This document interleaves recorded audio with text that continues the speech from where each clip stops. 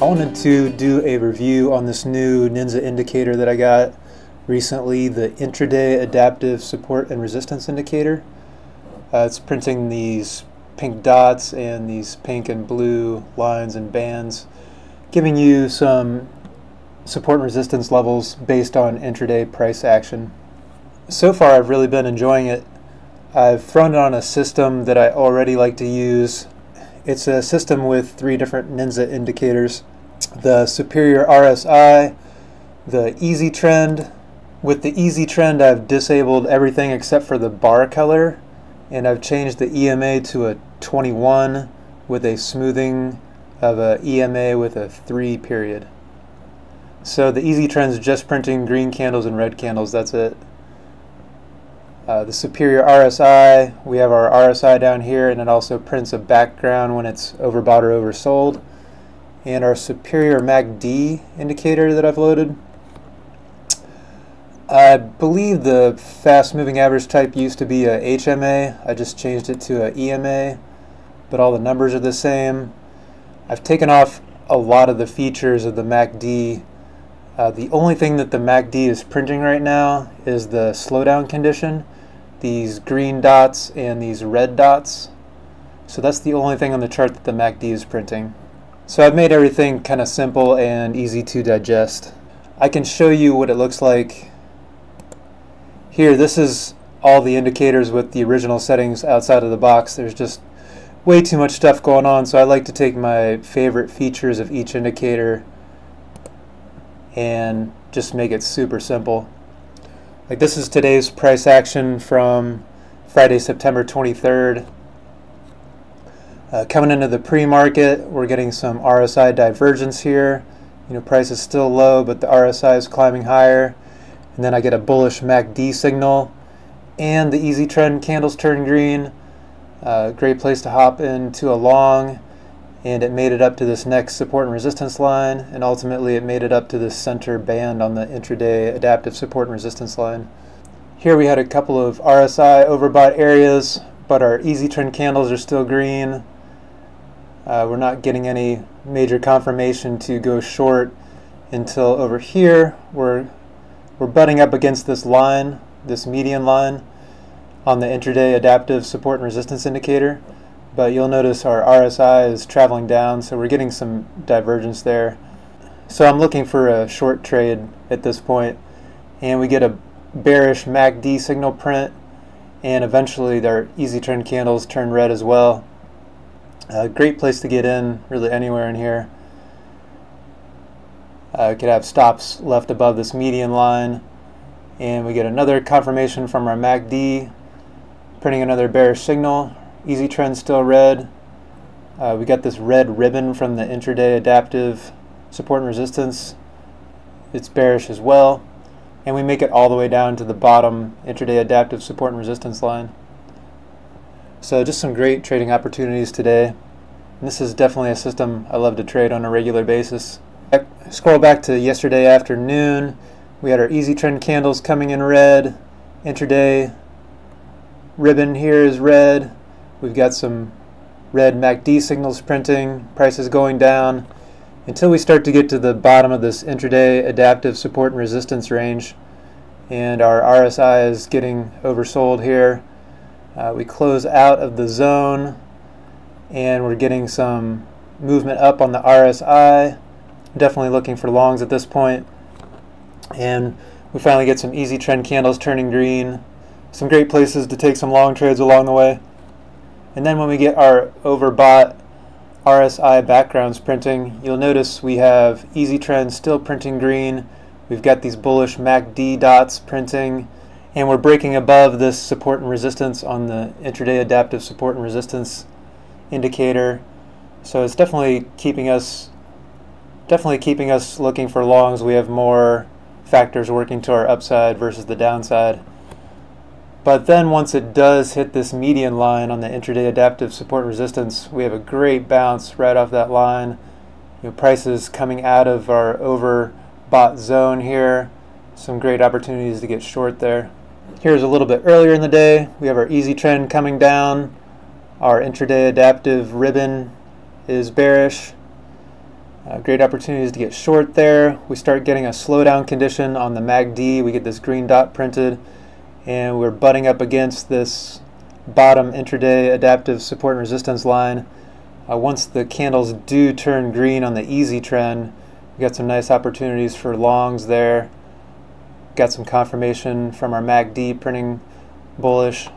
This was yesterday pre-market. Here we're breaking above this support and resistance line on the intraday adaptive support and resistance indicator, and we got our easy trend turning green.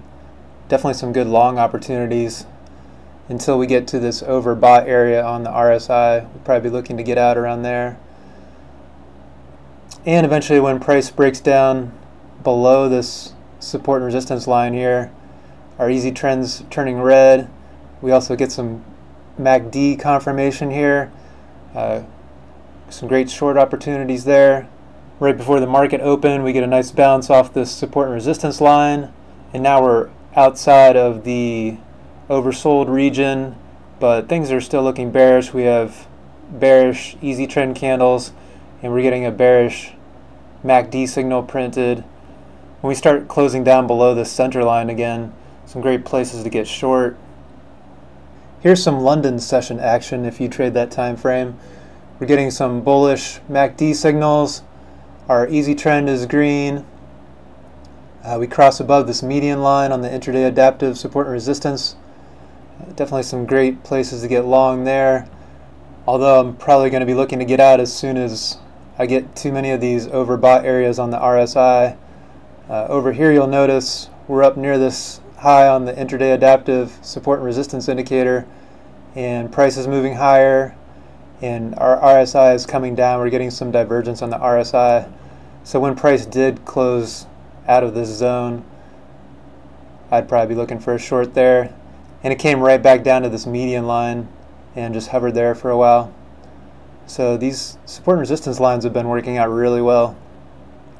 Now our easy trend candles are turning red, and we're breaking below the center line here. We're having our ribbon turn pink and red.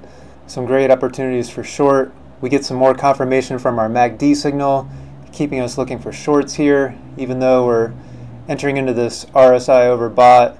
If you watched one of my previous videos on the counter trend trading system, you don't want to enter into a trade right when these backgrounds print. You want to wait till the background zone is done printing before you think about getting into a counter trend trade, because often when the RSI enters overbought or oversold, it'll just continue in the same direction for a while. And you can see our easy trend and our MACD is keeping us looking for shorts here.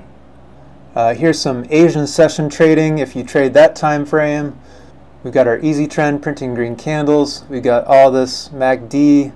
We've got our ribbon blue on the intraday adaptive support and resistance, and we keep moving up nicely, and we have some great opportunities for longs there.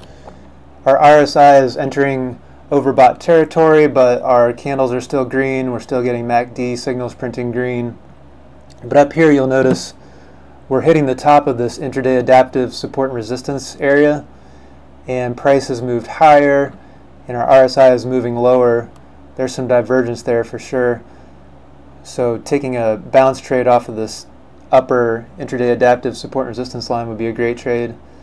And then when we get our easy trend candles turning bearish, also some more shorting opportunities. It comes right down to this middle line on the intraday adaptive support and resistance indicator and bounces. You see how it's honoring these support and resistance lines very well.